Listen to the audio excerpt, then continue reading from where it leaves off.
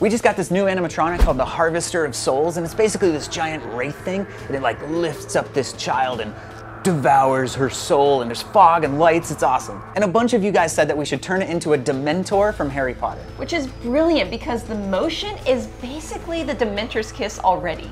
But there's a twist. In the movie, the Dementor like raises up Harry Potter. It's like, and he's like, and he escapes and he gets away. But what if he didn't? What if Harry Potter never got that Patronus out? So we're gonna do this in 2 parts. We're gonna turn the big wraith thing into a floating Dementor. It's gonna look super cool. And then for the kid, we're gonna turn him into Harry Potter, but this is the Harry Potter that lost. The first step is we're gonna take him all apart so that we can start reshaping his body. By the way, we got 2 of these from Tekky Toys, and we're gonna give one away at the end of the video so you can do your very own makeover. So stay tuned for that. There we go. Oh. He's pretty cool looking. The mouth is huge. We're gonna have to, I don't know, cut his jaw off and fix that. And also this neck is really freakishly large, so. You know, I do like the sculpt on the head though. Like look at all the little, you know, the detail and the little tendons and stuff like that. And yeah, we can work with this. The main thing we wanna do right now is make the body flow horizontally instead of down. So he's like floating, like that. First, we want to lean the whole thing over a little bit. We're going to leave these poles as they are to hold the whole thing up. But this upper body, we're going to try to get it to bend over a little bit. And I guess I'm just going to like try to bend this pole. What do you think? Yeah, and just whack it with a hammer. That's like my customary right? way of doing it. It works great. What is that metal thing you're bending This thing? on? Yeah. This is an old piece of railroad track, which it makes like a really good makeshift anvil. A little bit. Yeah, it's getting there. This is a pretty ridiculous way to do it, but it's the simplest way I've found, and it always works. Oh man. That's a lean. Okay. I mean, that's what you wanted, right? It's not exactly what I was going for. Normally, when you're doing a pose like this, you would lean over, but then the head, you want to come back up. But look at his neck. Like, I don't think we can't really counterbend his neck, can we? No, also, when he raises up the girl, it's aligned with his face. Look at me. Your soul will be mine. I don't hate that. This is maybe a little too intense. I split the difference. I reduced it just a little bit. So now instead of looking straight down, it's a little angled. We've used chicken wire on a couple other projects before. We used it on our giant spider to form like her big butt. And then we also used it on our ghost to make like her body shape and her tattered dress, which is kind of what we're gonna go for on this guy. One thing we learned though is this stuff is really sharp and it likes to like spring up and attack you out of nowhere. Oh gosh, oh gosh, oh jeez, oh Bill. So we're gonna use protection.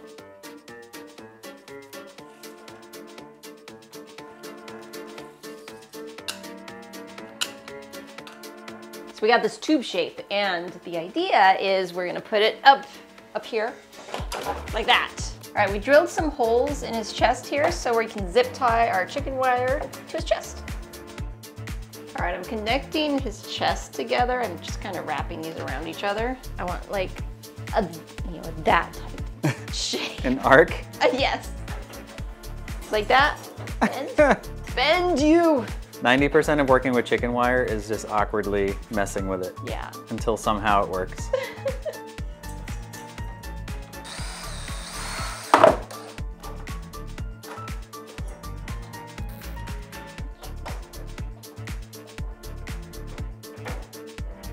Okay, I think that's a good basic shape. He comes down, he swoops out. We're gonna layer some fabric over him, but this really just gives us the base form to work with. Okay, let's do the arms. This is surprisingly good and close already, which is really cool. Yeah. But the arms, we're gonna use pool noodles to kind of bulk them up a little bit and then wrap them. Oh, it worked. Now we can noodle it. I'm hoping it'll just bend. Come on. Oh!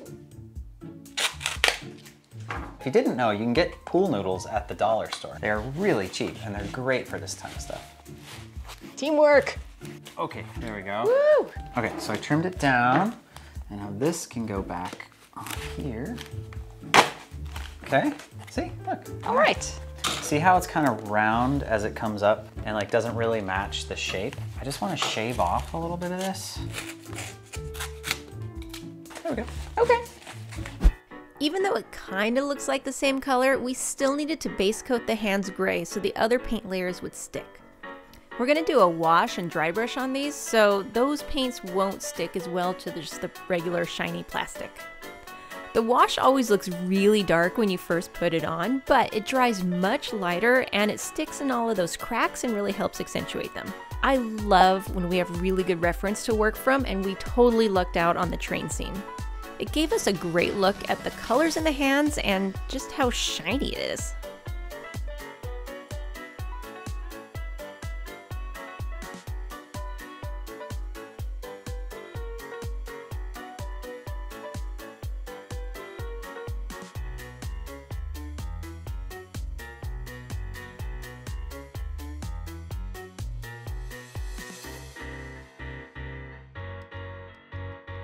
Those look so good. They're so slimy. I know. The book says they're slimy and glistening, so that's what we went with. We're gonna try and reuse as much of the costume as possible. This thing right here, this was his hood, I think. So I'm gonna cut this into strips and then wrap it around there just to use as our base layer. And then we have this, it's basically cheesecloth that's been dyed black. And I'm gonna cut this again into strips and we'll wrap that around, and that will be like his mummy wrappings. This turned out great. I'm glad this worked. It was kind of a test putting the cheesecloth over the nylon-y, the shiny material, because I think we're gonna do something similar for his body. But before we do that, I actually wanna mess with his head a bit.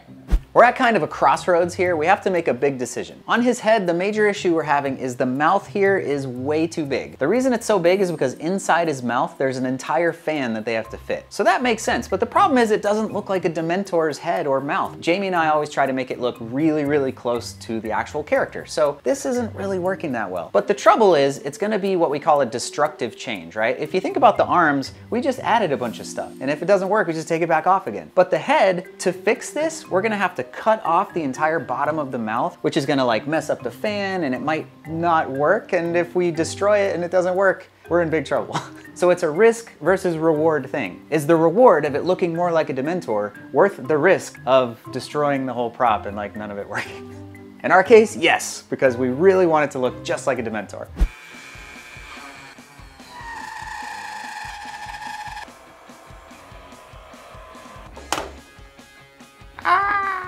What have you done to my mouth? And now what we're gonna try to do is move it up somewhere like probably in the neighborhood of right here.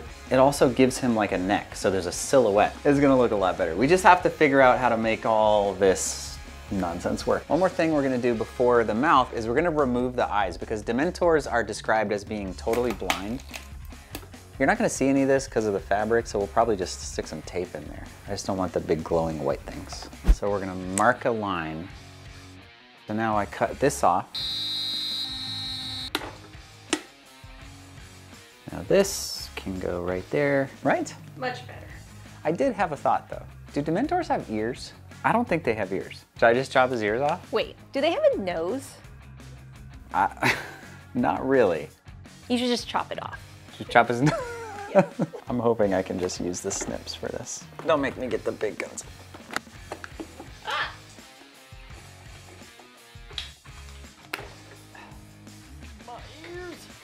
Perfectly normal things happening. Okay, does he still work? There we go. Sweet, that totally worked. So now we're gonna sculpt, kind of give him a new neck and probably do some, I don't know, I'm gonna let Jaimie do her magic. So we filled in all of the neck holes with some duct tape just to kind of span those gaps there. And then the other thing we did was we glued this plastic to the sides of him. This is just part of a plastic cup that we cut apart. So if you look at a Dementor, his mouth is like this circle shape. So we're gonna try and recreate that circular shape there. I'll probably have to sculpt some lips or something, sculpt his nose, sculpt over where we put the duct tape, and just make him look more Dementor-ish.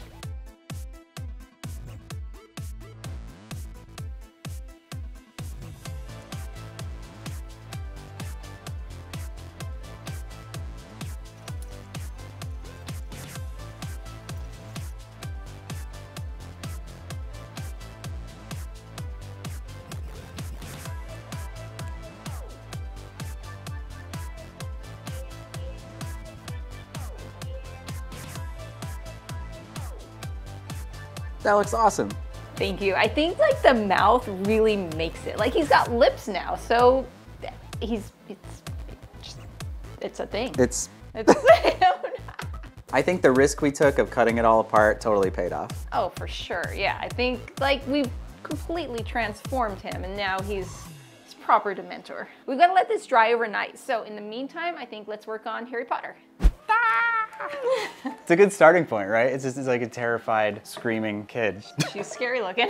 The goal is to make this look like Harry Potter, but after like an hours-long battle with a Dementor. So we've got some clothes, right? Yeah, we got the super stylish outfit. We've got our scarf, and we even have our Gryffindor robe. Very nice. I'm glad we have the scarf because this neck is really strange. It's real weird. It can hide a bunch of stuff. We have a wand that is way too large, so Why is it that big? It's for big magic. The bigger the wand, the bigger the magic. Let's see what we're working with here. There's no legs, no feet. No, there not are even though. any- They're in the dress. Oh, and then the hands too, right? Oh yeah. Whoopsh. You know what we gotta do, right? Huh. We gotta cut this hair. Oh, we're real good at cutting hair. But you know what? I got my trusty hair cutting scissors. This is gonna go perfectly. Yeah, you got this. I've tried to cut hair 2 times before. The first time was perfect. It was on our Scarecrow makeover, and I cut all of its hair, and I think it was a perfect result. Does that really count as hair? It was straw. The other time though, I did try to cut our son's hair one time, and that was a disaster. He had to go to the salon afterwards. I got a good feeling about this though. I think it's gonna go pretty well. I have the picture of young Harry Potter here. Just copy the reference, right? I have 100% faith in you, baby. Little bits at a time. Don't need any hair right Oh there. my goodness. Look at that. Huh? Look. I figure the scarf will cover up any of my big mistakes. Are you gonna wrap the scarf around his head? Look. Just keep going. You know what's missing? What? A little flourish. You don't have a lot of experience with hair, do you? Having it, cutting it. I think we're almost done here. What? Why is this side so much longer? I don't know. Goodness. Does it not look good in the front? Um, Can you even tell the difference? Come on. it certainly is a haircut. What if I brush it? Sometimes when you're learning a new thing, it doesn't always work out. But it's still worth trying. You should always be trying to learn new stuff, and don't be afraid to fail. I do think we should probably like get a wig though. This is pretty bad. Yeah. One of the best things about what we do is we're always building new things, but every time we build an animatronic or a prop, it always has its own challenges. We're pretty much always in a constant state of needing to learn new things, and one of our favorite ways to do that is with Skillshare, the sponsor of today's video. Skillshare is a creative-focused online learning community with thousands of classes and members. I've actually been a Skillshare member for years. It's where I learned how to use Fusion 360 for 3D printing. I've taken video editing classes, audio mixing, all kinds of stuff. Like with these classes from Vladimir Mariano, he starts off pretty simple by teaching you how to model like a pair of tweezers, but by the end you're actually making some pretty complex stuff, and now I use Fusion like every day to model my own parts. Skillshare classes are broken into lessons that keep track of where you are, like a bookmark, so you can kind of learn and do at your own pace. And since you're actually making something in the class, you get this really good learn by doing approach, which at least for me is how I learn. I have to immediately do something with it, or else it's just like, it's gone. They have a huge selection of classes on things like animation, photography, film and video, and there's even a class on haircutting. Really? That would have been helpful. You can also learn how to be a creative entrepreneur, freelancing, leadership, all the stuff you need to know to get your side hustle off the ground. Whether you want to learn how to paint or build a business, Skillshare has a class you can take alongside a wicked supportive community. The first 500 people to use our link below will get a 1-month free trial of Skillshare. So if you're thinking about learning something new, definitely check it out. And now, back to the Dementor. Okay, we ordered a Harry Potter wig that hopefully will fit this tiny little head. That's gonna get here later today. In the meantime, time to paint.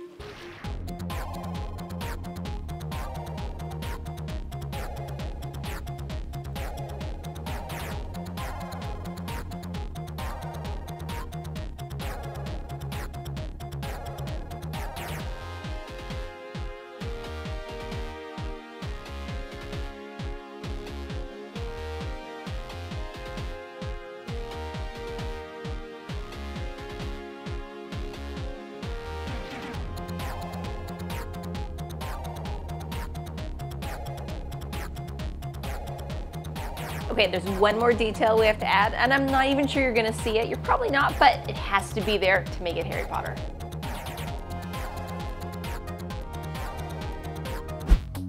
I actually painted these hands before I painted the face, and originally I was going for a kind of frostbitten gray look for the skin here, with some dead looking fingers and some infected veins coming down the wrist. But the tone was too close to the Dementor, so when I painted the face, I ended up going for a more natural skin color. Something doesn't match. So I changed directions with the color of the skin tone, so I think we can fix this with like a light wash of that flesh tone. Okay, yeah, that's a lot better. That's better. Okay, so now we put the hair back on, right? Oh. Look, see, it's fine. It's not even close to fine. Okay, fine. The wig finally showed up in the mail. Well, it's huge, but it looks better. Way too big. Maybe like that? I mean, I could try to cut it again. No. The other thing we got is these glasses, which they're too big for me. Like, how is this a child's costume? That is insanely too big. This doesn't make any sense. So we went to our trusty 3D printer and made some new versions of these. We made some glasses that actually fit, and we 3D printed a wand that is appropriately sized. Okay, look, it's not terrible. But it's real close. I don't know what to do, like. I don't know. Hear me out for a second. Okay. All right, so we put these on.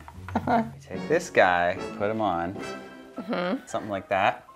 And then I think we give it another shot. Okay. And we try to cut it a little better. And then you come in here with the scarf and it kind of hides his weird neck thing, but also the back of the hair, which looks terrible. It has potential. We can try to save this. I guess worst case scenario, we just go back to this, but let's give this one more shot.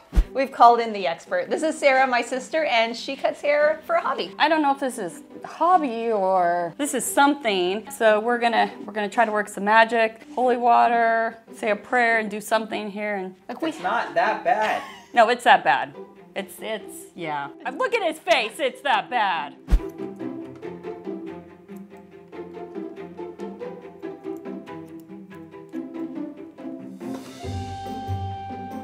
How's it going? Well, good patient, doesn't say much. Definitely gonna need some product. We're gonna do some dry shampoo. For him, we are going to use it to deshine him because this is a synthetic fake wig. So we'll deshine it and make it a little more manageable. Whatever scragglies are left, we'll cut them off and try to style it, and maybe he won't look so sad. He's been saved. He still looks sad. It's a miracle. No, he doesn't look sad. Thank you for saving our butts. This is a beautiful Harry Potter now. You're so welcome.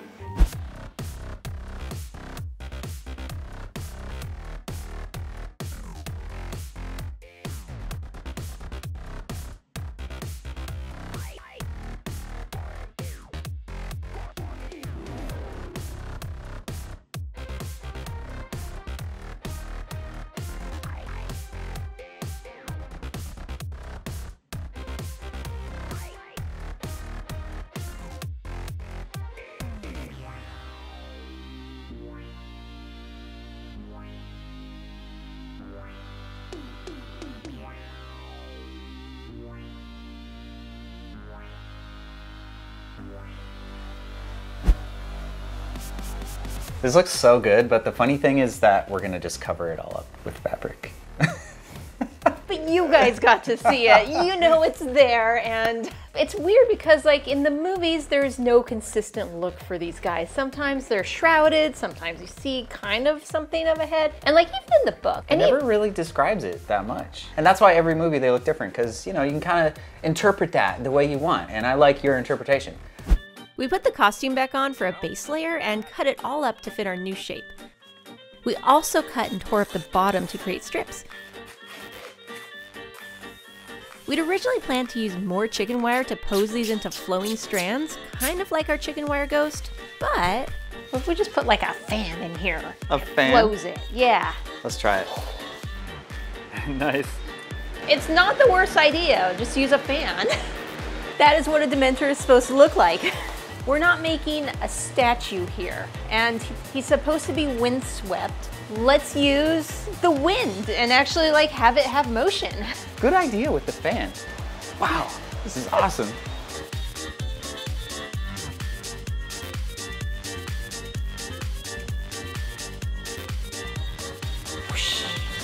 Whoosh.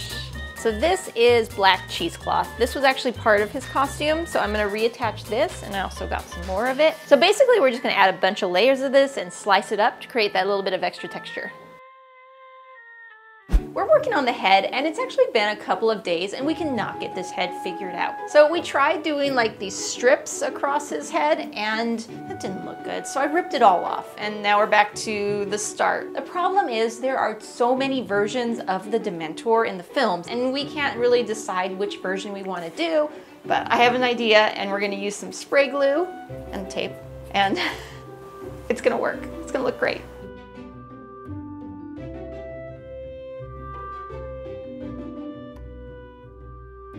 Okay, that looks awesome. I think this is good. This is working. I might end up having like a hood later, just some sort of... It all looks good. That's the whole problem. Everything we've done looks cool and it's hard to pick one. All right, you should cut the hole in the shoulders. Okay. Okay, so now he goes on.